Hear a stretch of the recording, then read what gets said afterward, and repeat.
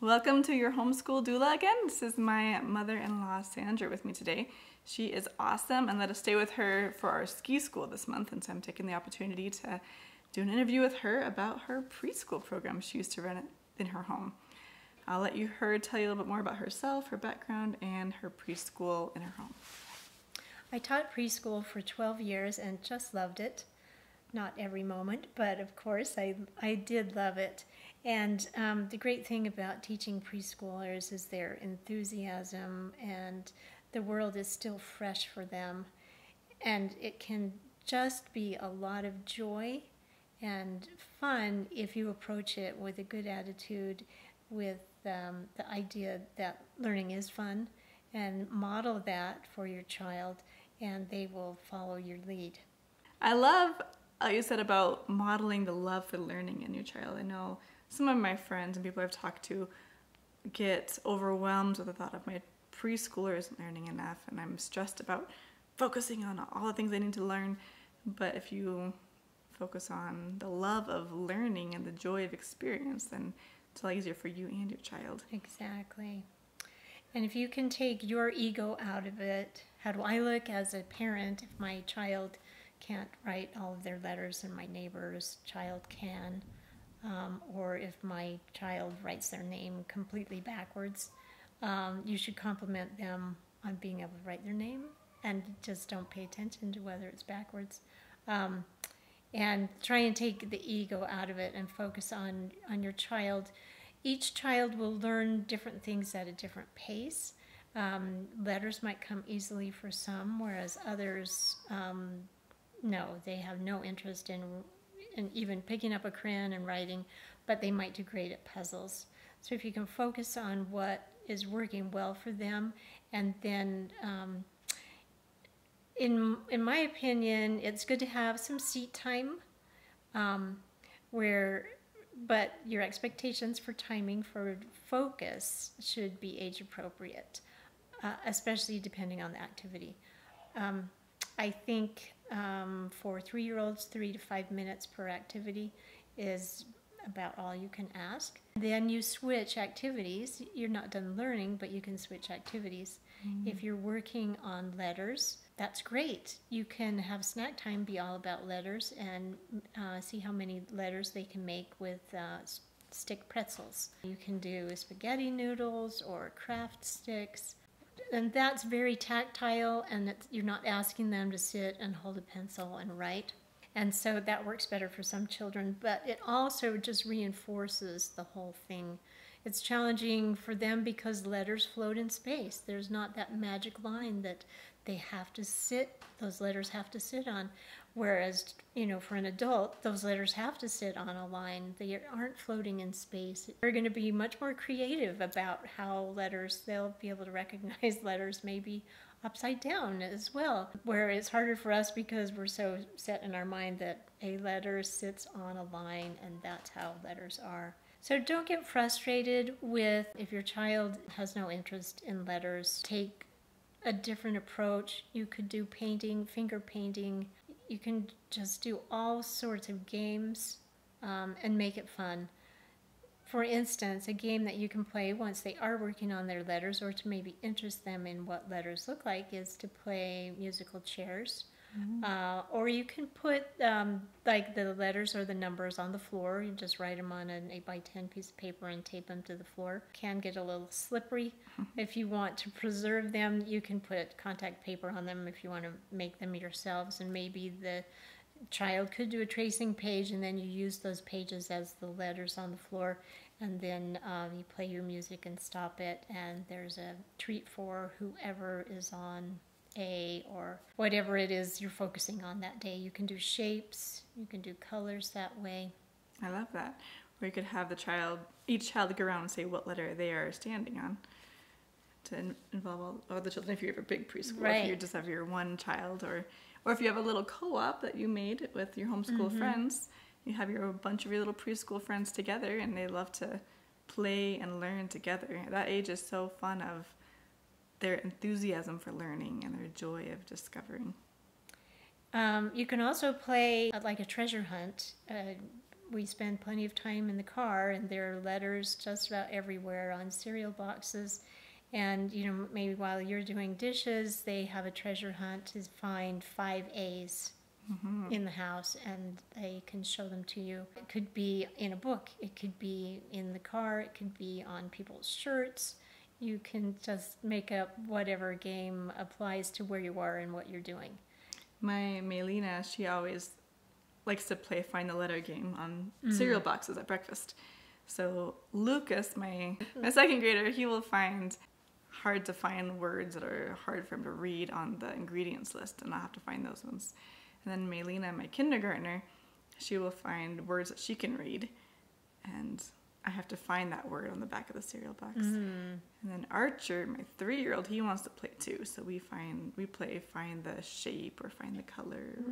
That's great. Find something that he can be Tailoring involved the with. game, Yeah. yes, to each child. That's great. When you're learning, there's much more to focus on than just letters and numbers.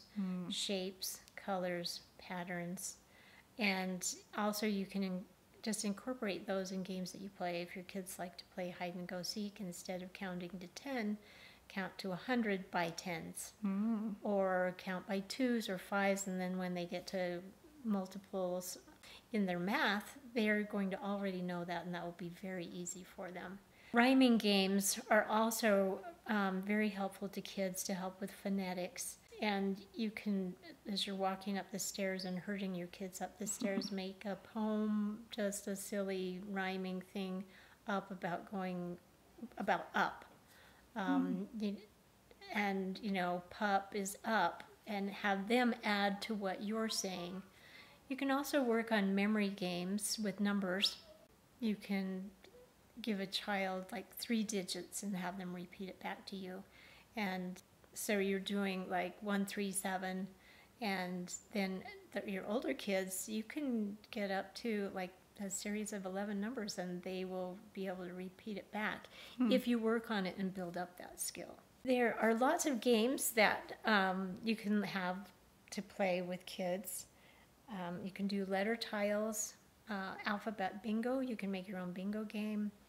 And then you can also, don't worry about letting the kids take over the game and make up their own rules, and that will have them be more invested. You could also do a bingo game with pictures of family members and the letter that their name starts with. And then you can switch and do the letter that their name ends with, so that they start listening to what words end with, not just begin with. At first we often end, you know, apple. You can also go around, you know, when you see animals or something, duck, so that they start listening to sounds that make up words. Also, you can look for shapes anywhere on the ceiling, the lights, the light switches, all of those things. When you play, you know, I Spy with My Little Eye, you could do shapes instead of I Spy something red. You can play I Spy a rectangle. And just be imaginative, creative. And oftentimes we get stuck on thinking that we've got to have those ABCs. Well, what about observation, skills of observation? You can have them focus on what they can hear and close their eyes, and what can they hear. You could ask them to look for insects when you're outside, or not just to step on them, but counting legs on insects, or just noticing color variations. Is a wild turkey just brown? Or is there a lot of variation in that animal? And you can include all sorts of animals that kids are interested in. And another thing you can focus on is music and rhythm. That can be an incredibly difficult thing, but drumming is so fun and so engaging. And, you know, maybe at first, if you're drumming, the hard part that kids need to learn is the beginning to every song is quiet. And, you know, maybe you're so simple in what your rhythm is down, down, and then you put your hand on your head so that everybody stops at the same place. And so that also is patterning. And you're teaching, you know, yes, it's music, but that also plays into math and all sorts of things. And you don't need a drum to drum. You can use your lap. You can use your hands to clap. Yes, that's right. You can slap your shoulders. Well, you can just do bowls or pots or an empty milk jug. Yeah, whatever works. And if you have rhythm stick. Another great thing to add into your learning is dancing or movement. We often associate things with where we are or a certain way we're moving. Some kids learn better, you know, they might go through ABCs, have them jump for each letter. We need to harness that energy and get their brains going at the same time. It doesn't have to be exclusive. Again, I do think, you know, asking them to sit for 3 minutes, and if you also set a rhythm so that they know after we do this, we're going to be singing. And so there will be something, some movement or some favorite part. One thing I noticed a lot was, since kids do learn differently and they learn at a different rate, that some kids who were slower in learning their letters were way advanced in puzzles or being able to do patterns. You can do color patterns, like you can get those frogs on a log, you can make necklaces, you can do beads. It's not asking too much to have them follow a pattern. And that fine finger work of getting the bead onto the yarn or whatever you're doing, that is developing finger muscles for later holding pencils and writing. And you can also point out when you're at the store or something, you can ask, so what kind of pattern is in that necklace? I see they went red, blue, we call that an A-B pattern. And so you can ask them to look for patterns and have them notice things. There are just so many games and things you can do to interest your child in the world around them. You can have them count the red cars that you pass on the way to Walmart or whatever. That will increase their observation and just make them more interested in the world around them. This all sounds very doable and like you're living life with your children and involving them with stuff that is going around them in real life. Do you feel like someone would need to have an official textbook or curriculum for a preschooler, or is it sufficient to make your own out of what we've talked about today? I think you can certainly make your own. The structure for my preschool was every month we would study a different country. We would learn to say hello and thank you in that language, and we would learn a little bit about what families in that country do and look like, how their world functions. Do they, when their family goes somewhere, are all 5 of them on a little scooter? You know, everywhere in the world is different, and what does their house look like? There are plenty of videos available like that. We also would focus stories. We would read stories by authors from that country. We would focus on a famous artist from that country. So when we did Mexico, we would do Diego Rivera and his big murals. There's just so much to focus on, so like rich cultural things. You can listen to the music and of course dance to the music and learn about instruments that are popular in that country. Also, for each month we would focus on maybe a holiday, of course. Some are easier than others. And we would focus on stories from that holiday.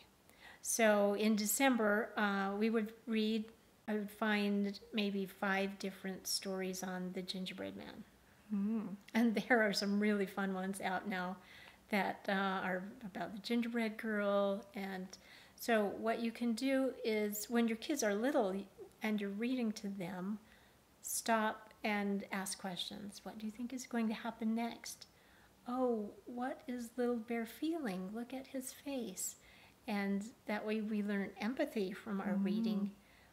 And also, after you read one story, or you can compare the movie that you've seen to that book and say, now what is the same?